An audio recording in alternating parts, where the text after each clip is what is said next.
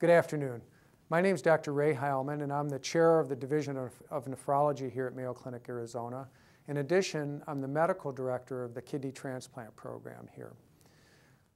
What I'd like to talk with you this afternoon is about kidney transplantation and ways of increasing options for people who need life-saving kidney transplant.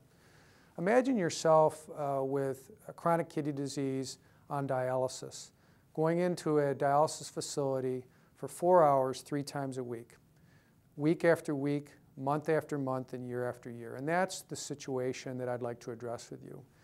If a person has end-stage kidney disease and is on chronic dialysis, they have the option of either staying on dialysis or kidney transplantation.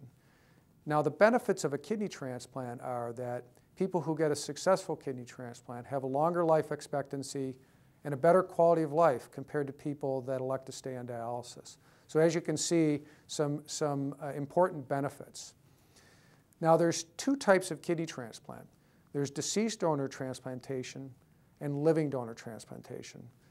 Now, deceased donor transplantation is when you get on the list called the UNOS, United Network of Organ Sharing list, and you wait until an organ becomes available. The problem is that there's more than 80,000 people on the waiting list for transplant here in the United States, and we're only able to do about 15,000 transplants a year. So as you can see, it's going to take several years, and the average wait for a kidney transplant in the United States is about 5 years. So as a result, about half of kidney transplants now are living donor transplants. Now, all of us have 2 organs, all of us have 2 kidneys. And if we're healthy, we can donate 1 kidney to another individual. And when we do that, we have no higher risk of developing kidney disease later in our lives. In addition, a person who donates a kidney doesn't have to change their lifestyle in any way. So they won't have to change their diet, their work, their exercise. They won't need any special medications. So in other words, you can say the risk of developing kidney disease is the same with 1 kidney as if you had 2 kidneys, and there's no impact on your lifestyle afterwards. Now, somebody can donate a kidney to you if you need a kidney transplant, if they're healthy, and if they are usually between 18 and about 70 years of age, and they are compatible. And so compatible means that their blood types are compatible with you. Now, the problem is there are many people with chronic kidney disease who have individuals, loved ones, or family members or friends who would like to be donors, but they're not compatible. Let's say they have a blood type incompatibility. It wouldn't be safe for that individual to donate to you. So what a new development in the last couple of years is the concept of paired donor exchange. So the idea here is that you and your potential donor enter into a list, and there's another donor-recipient pair who have the same problem. But if your donor and the donor from the other recipient donor pair switch, then each of you can get a safe transplant. So this is paired donor exchange.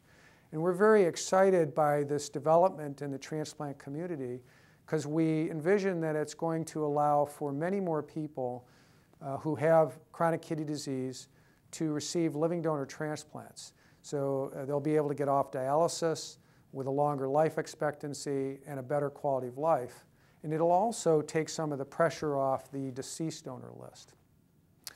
So how does this work? Well, we're excited because we were able to perform our first 3-way paired exchange here at Mayo Clinic, Arizona, just in the last week. And the scenario here was that the first donor came from Columbia University in New York. And they donated a kidney that was then shipped by commercial air to University of California in San Francisco. And at that institution, the recipient received that kidney transplant.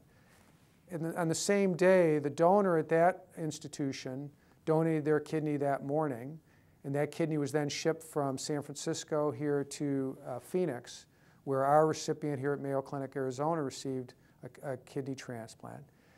And then the donor here at Mayo Clinic, Arizona started their operation at 7:30 in the morning, and their kidney again was shipped to University of California in Los Angeles, where a third recipient received a living donor kidney transplant. So in an 18-hour period, there were 6 operations and 3 kidney transplants performed. I'm very happy to tell you that all the donors and recipients have done very well and have gotten out of the hospital.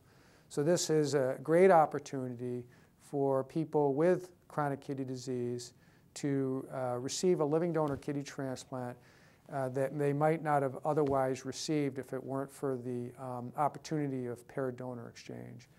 So this is an important development in the community or in the practice of kidney transplantation, and we're very happy to have offered this here at Mayo Clinic, Arizona. We anticipate that this is going to be an important treatment option for a number of people in the future. Thank you very much.